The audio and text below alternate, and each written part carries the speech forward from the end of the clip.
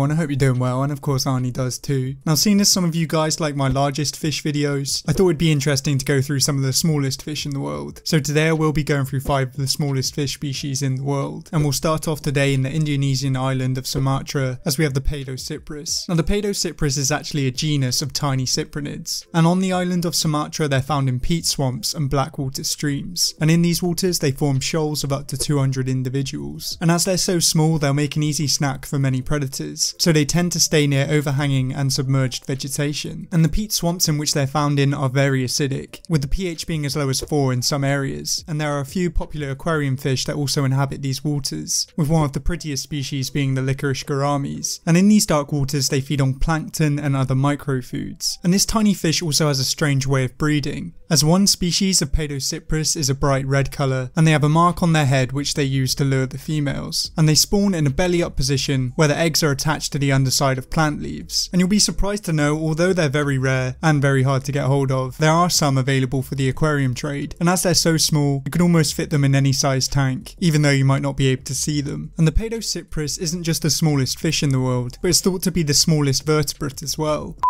This is future me editing this video, and it turns out this species is no longer the smallest vertebrate in the world, as that title now goes to this tiny little frog. But now I'll get back to the video.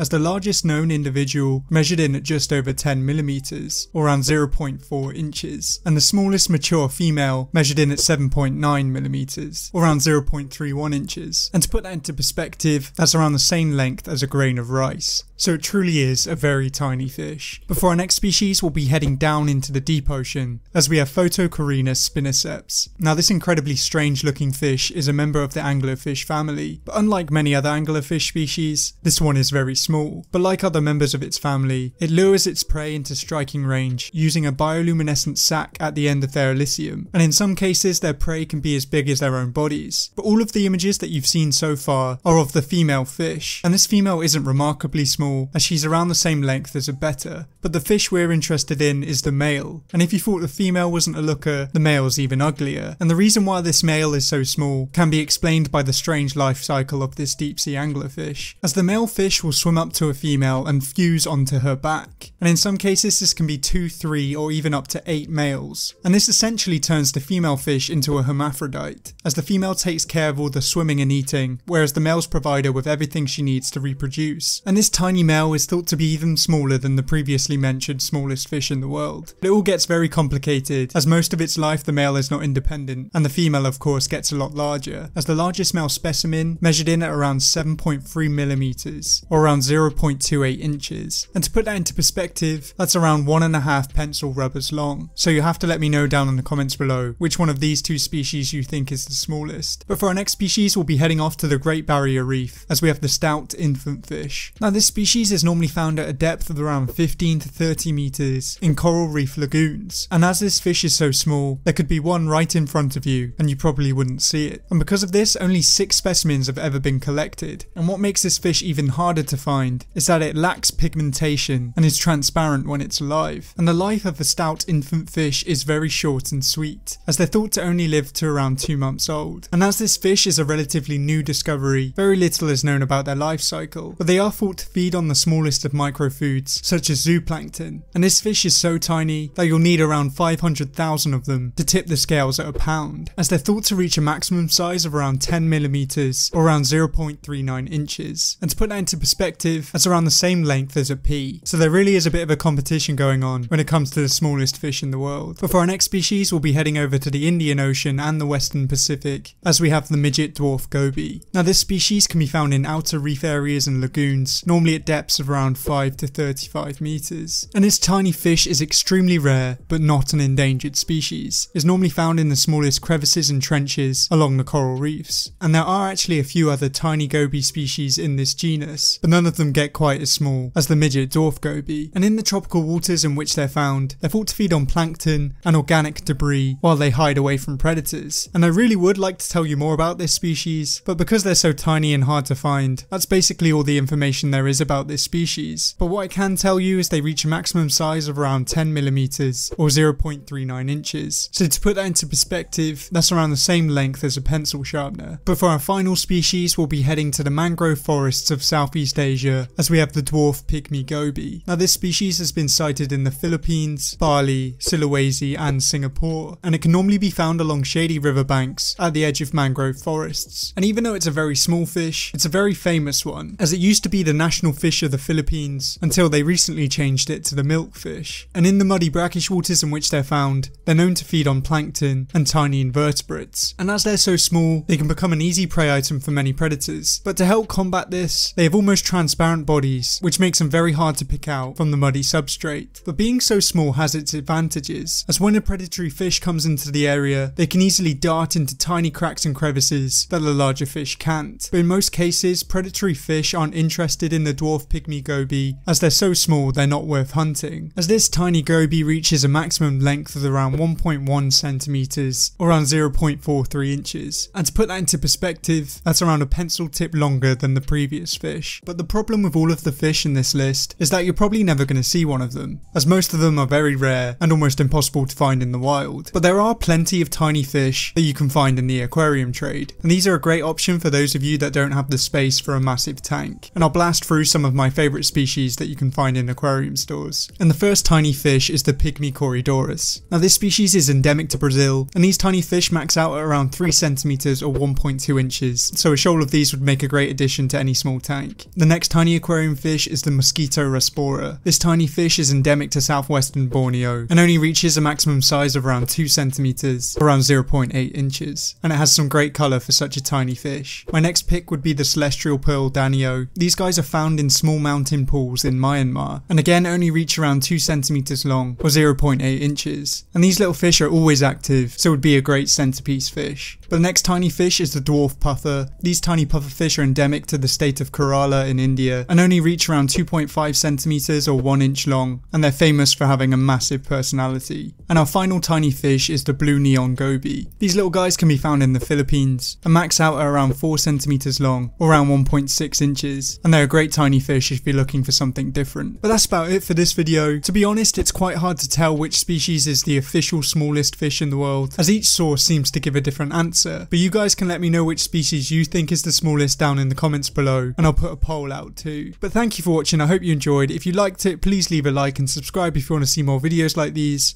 But until next time, goodbye.